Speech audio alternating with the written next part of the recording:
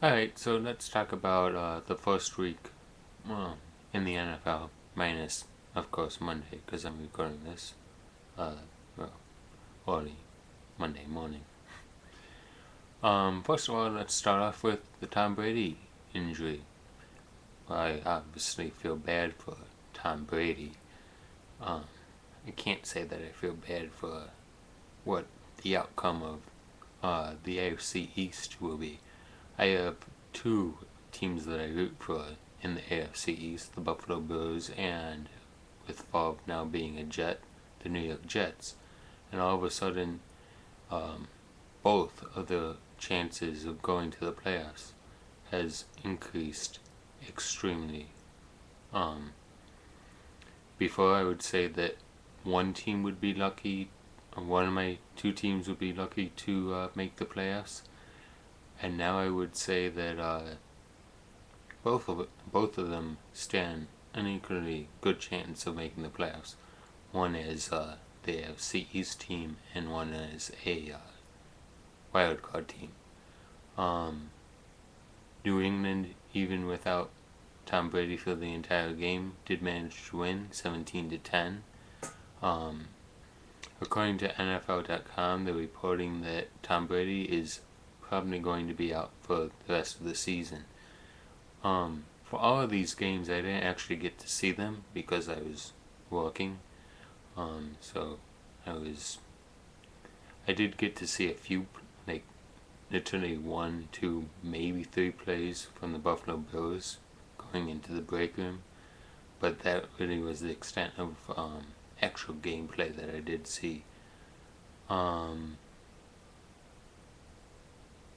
So yeah, New England 17, Kansas City 10. Apparently, New England is bringing in a player to try out for the quarterback position. I can't remember his name, quite frankly, because I don't care at the moment. So let's go on. Brett Favre. Obviously, this game I was paying the most attention to on my iPod at work. Again, I didn't get to watch the game, so I was very confused on why they went for a 2-point conversion when they were winning by 6 points. Later to find out the field goal kicker was injured, so obviously that makes a little bit of sense. As Brett Favre said, he wasn't going to kick the ball. The Jets did manage in a nail-biter at the end to win the game 20-14 after the Dolphins were driving down the field.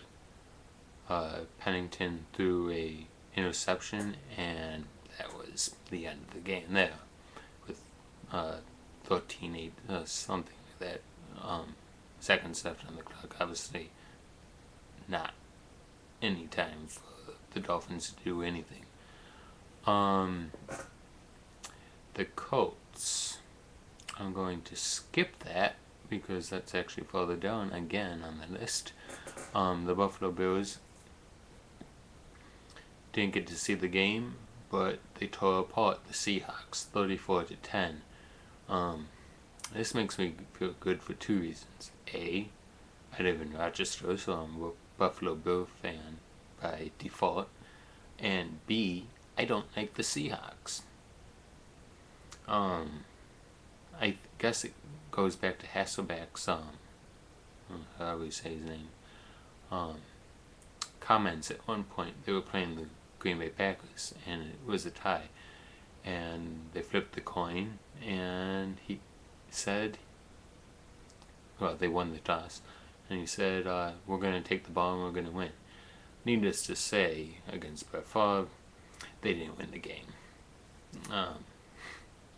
So that's why I don't like them. Chicago and the Colts. Once again, I like Manning, so it's not anything against the team or the players on the team.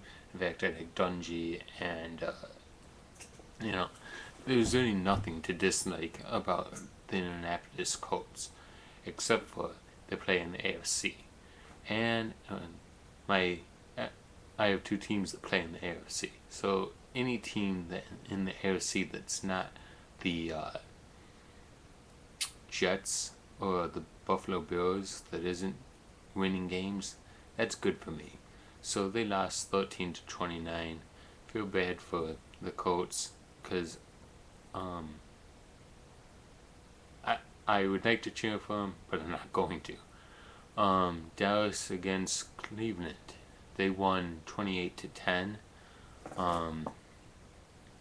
In the same way that I don't want the Colts to win, I don't want Dallas to win because they're a NFC team, and I root for the Green Bay Packers. Obviously, Dallas is a very good team, so the more games they lose, the better, because they're going to win quite a few games. Packers versus Vikings is tomorrow, Monday. Actually, today, Monday. There's actually two Monday night games. The Packers versus the Vikings, which in itself is going to be a great game. The Broncos and the Raiders is also on Monday. I don't care about that game. I actually do have two co-workers. One likes the Raiders and one likes the Broncos, so Tuesday should be interesting. Oh wait, I don't work, thank God. Interesting enough, they have a 10:15 p.m. kickoff game. Quite a late game. So that's going to be that. All in under 7 minutes.